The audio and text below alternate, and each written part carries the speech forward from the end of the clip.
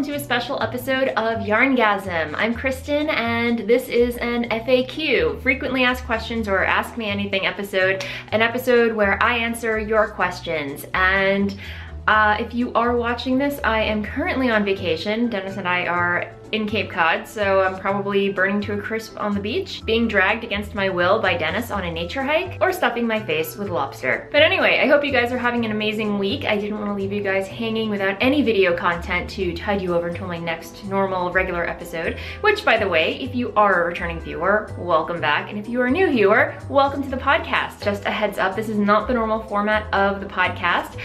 So I do suggest that you maybe pause here and check out my last uploaded video at the top of the screen. I'll link it in the doobly-doo up here. By the way, I just want to say a quick thank you to everybody who asked me questions in the AMA thread, which I opened up in the YarnGasm Ravelry group, which, by the way, if you haven't joined, I highly recommend that you do. It's the place to be if you want to join in on our knit-alongs, make-alongs, and stuff like this, Ask Me Anything episodes, which happens but once in a blue moon. But anyway, without further ado, let's answer some questions. The first question is from Papa's Baby, and she wants to know, what is your favorite tubular cast-on? To be honest, I have not done many tubular cast-ons in my life. The last one that I remember doing was for the Stonecutter pullover, a pattern by Michele Wang, and I just remember it being pure genius. They are pretty brilliant, and I don't know why I don't do more tubular cast-ons. The second question is from Wizards, and she asks, you've mentioned tarot before. How did you get into it? And if you have more than one, do you have a favorite deck? So I actually got into tarot by scrolling through my Instagram feed one day, and I stumbled on a post from Caitlin French, who is French? I'm totally butchering it, but I'll pop it in the doobly-doo down bar below. The deck that she posted was the Wild Unknown, and I fell in love with the imagery on the cards, the artwork, and I was just like, that seems so cool, and I want to learn more about it. And that was essentially how I fell into learning more about tarot. Caitlin, if you're watching, you are amazing. Thank you for introducing that into my life. But the Wild Unknown is still my favorite deck, and two others that I'm really enjoying is the Mucha Tarot, which is kind of a play on Art Nouveau, which is my favorite art style. The other deck that I really like is Dame Darcy's Mermaid Tarot. So if you are interested or curious about tarot, definitely check those out. I will post those in the show notes, by the way, which you can find down in the description box below. Legally Knitting wants to know, what is your favorite or most special item that you have knit? That would have to be my wedding shawl.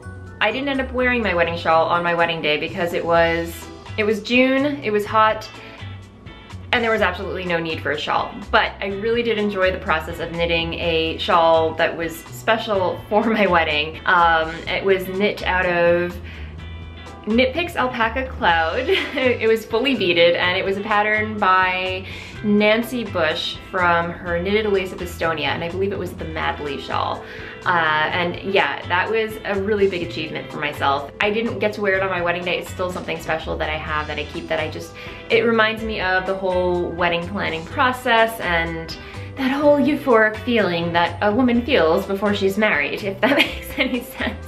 Ine wants to know, if you could be any animal, real or mythical, what would you be and why? I think everyone expects me to say unicorn because I do love me some unicorns and I do love me some mermaids, but right now, I kind of want to be a sloth or sloth, however you pronounce it. They just seem like they have the best lives ever. They take their time, they don't have anywhere to go, nowhere to be, nowhere to rush to.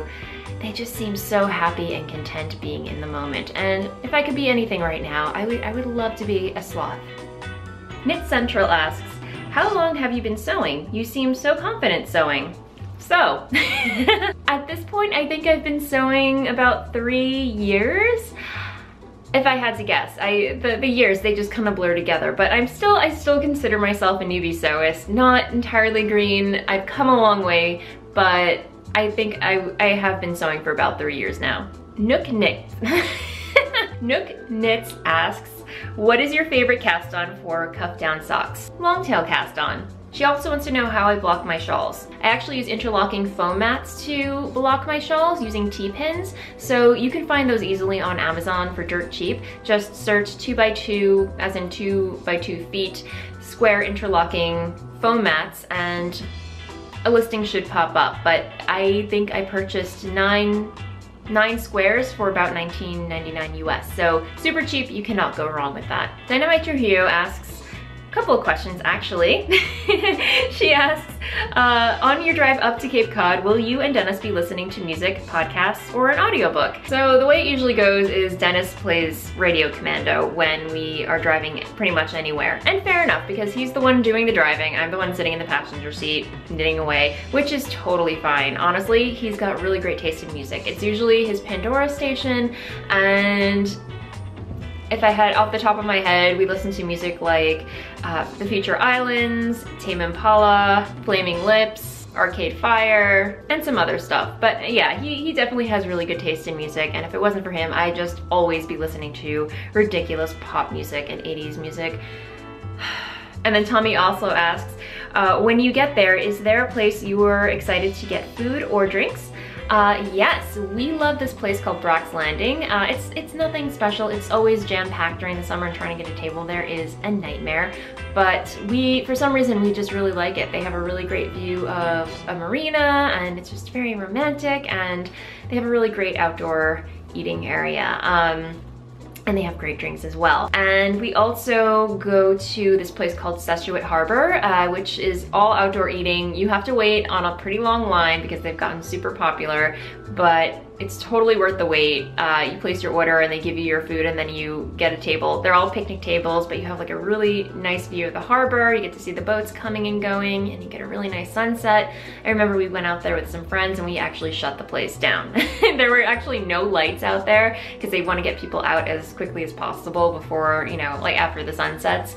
So, but yeah, we were eating lobster in the dark, and that was pretty fun. And there's also the lobster roll cruise, which we try to do every year because it's essentially what it sounds like. It's a cruise where they feed you lobster. Enough said. Also, how come Bella is so freaking cute? How'd you get so cute, baby? I don't know, you tell me. You tell me. DF3 wants to know, when buying online, how do I know if I'm choosing the right fabrics for my sewing projects? I always recommend ordering swatches because pretty much every online fabric store will ship you swatches for you to test out, sample, and whatnot.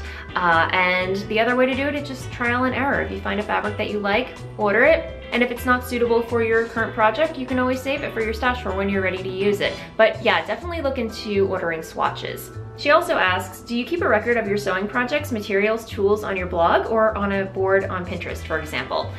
I would say a little bit of both. Beach Blondie asks, you named your colorway Weep after Weeping Angels of Doctor Who. So, which Doctor is your favorite? David Tennant, hands down. Katie8045 wants to know, what is your favorite book that you have read? I have read ACOTAR, as in A Court of Thorns and Roses, series after you recommended it on the podcast and fell in love with them. Looking for some new books to read now.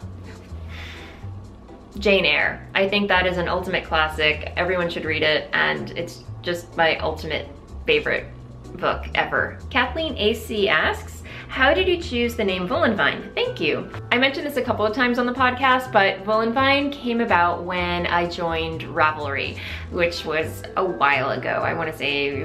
But anyway, I really stink at coming up with usernames, and at the time I was just like, well, what do I like? I like wool, and I like wine. Wool and wine, German, put a German spin on it, and you have Woolynvine.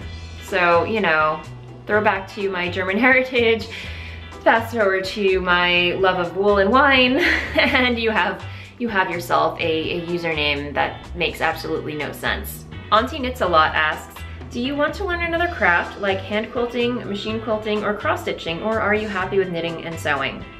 I'm kind of guessing you're a new viewer, but I like to dabble in all the things. I have tried quilting, really wasn't for me. Lately I've been getting into weaving. I have been doing hand stitch embroidery. Cross stitch I enjoy not as much, but it's something that I do dabble in as well. I am interested in getting back into painting, which is something I have not done for years and years and years, but I have an easel sitting in the corner with some canvases, canvas, and some oil paints and some brushes ready to go at the ready, and ready to go at the ready. I cannot talk today, guys. So there's a lot of things that I really enjoy doing aside from knitting and sewing. Turandelia, I hope I'm pronouncing that right, wants to know, I'm planning a trip to New York City in the near future from New Zealand. Hi! It will be my first time there, so my questions are, what yarn shops do you recommend I visit? Brooklyn General, Woolyn, and String Thing Studio, all in Brooklyn. Highly recommend. She also wants to know if there are any retail stores where she can purchase my yarn from. She also wants to know, what are your top must-visit places for a visitor in New York? I would say the High Line, the Metropolitan Museum, Central Park, definitely walking across the Brooklyn Bridge. And another cool thing that you can do is take the East River water taxi. You get a really awesome view of the bridges and the skylines in Manhattan, and just, you know, a fun, cheap way to see the city from a different perspective. Both Darb and Amy Jo Yarn Brew want to know, what's this pink color right here? It is mauve. It's mauve, my favorite color in the whole wide world that I'm obsessed with. But if you are curious about what color this is, it's Victoriana by Benjamin Moore. Caroline wants to know, how do you see yourself and your business in 5 years, 10 years? Oh, wow, I can't even think about tomorrow. I really can't answer that. I hope that I'm still doing what I love to do, and I hope I'm still knitting at least. I hope to be traveling more. I hope to be going to more international yarn festivals, meeting new and exciting people in the knitting community, and you know, I'm just so excited to see where knitting takes me. Not Knitting Around says, I really love your music intro for your podcast. The only thing wrong with it is that it's not longer. Did you record that bit of fabulousness? What's the story behind it? So yeah, the intro music that I use for my podcast is royalty-free music that I purchased from audiojungle.com. So you pay for a standard license and you can use it for your podcast or however you'd like commercially. World Peas 00 on YouTube wants to know, where is your favorite place to purchase fabric from? What about any favorite sewing patterns? So I, more often than not, just purchase fabric from fabric.com and other various online shops. There's Fabric Depot, there's hawthornthreads.com, but mainly fabric.com. One, because I'm lazy, I never leave the house, and it's just easy. But in person, I really do enjoy going to Brooklyn General. It's totally worth the trip. They have a really beautiful fabric selection there, and I highly recommend that you check them out. As far as favorite sewing patterns is concerned, I really love the Anna dress by By Hand London, the Kew dress by Nina Lee Patterns, the Ogden cami, which I'm currently wearing, which is by True Bias Patterns. And my ultimate favorite that I cannot seem to get enough of is the Lady Skater dress pattern. And I just love throwing it over a pair of leggings. And that is a pattern by Kitschy Patterns. Third Fuller Fibers asks, where do you go on the Cape? I used to live there when I was a kid and want to plan a trip back as an adult. Any cool spots, knitting or otherwise, to check out? So I answered a couple of those questions earlier. However, as far as knitting shops are concerned, I really do love P-Town Purl, which is in Provincetown. It's a tiny but mighty shop, and the owner, Brian, is adorable. So if you do find yourself there, please do go in and say hello. Then there's also a Great Yarn in Chatham, and they have a lot of great, as the name suggests, a lot of great yarns. And the owners are really adorable as well. Definitely go check them out if you are in the area. And there's a new shop that just opened up. I think it's called Saltwater Yarns. I could be mistaken. I don't have the name in front of me, but I will of course post all the links to these shops in the description box below. So definitely check that out. And to answer your first question, Dennis and I usually stay in Harwich. Hodges00 wants to know, how did you get into dyeing? So I got into dyeing through watching the Dyer's Notebook podcast hosted by my friend Laura. She did a couple of tutorials on hand dyeing yarn, and I was completely inspired. And I remember taking a skein of yarn with the colors that I wasn't too crazy about, and I basically tried some food coloring, got some vinegar, and watched a couple more YouTube tutorials on dyeing with food coloring and vinegar, and the end product was nothing to write home about, but just the whole process of dyeing yarn was something that I fell completely in love with. So I purchased a whole bunch of undyed skeins from Knit Picks. They do offer all their bases in undyed form. So, you know, I just stocked up on them, and I went to town, and eventually I graduated to acid dyes, and you know, the rest, long story short, the rest is history. Woolyn Vine Yarns was born, and here we are today. AG Ziller wants to know, what are your favorite shoes to wear with hand knit socks? Honestly, I just wear combat boots. And our last question is from Double Cat Espresso, and she wants to know, since I have been a fan of your podcast for many years, thank you, I would love to know if you have any suggestions for increasing the visibility of your podcast and producing a podcast that a lot of people enjoy watching. I'm often quite discouraged because I sometimes doubt it is worth investing so much time and energy in producing a podcast that doesn't even seem to feel, if it doesn't seem like my audience is growing. I totally understand how you feel. I actually just recorded and published a new audio podcast over on strangebrewcreative.com. Very first episode, actually. My friends and we actually chat about this exact topic. So if you are curious, head on over there. We give a lot of great tips. But just since you are watching right now, I will, and other people are probably wondering as well, I will give a couple of blanket tips. I know a lot of people get discouraged when they first start podcasting because they feel like they're just talking to themselves. And I think it's important to mention that you are not going to gain a viewership overnight. You're not going to gain them after a week. You're not going to gain them after a month, or even in some cases a year. I have been podcasting for about 8 or 9 years so far, and it took me a really long time to gain a decent following.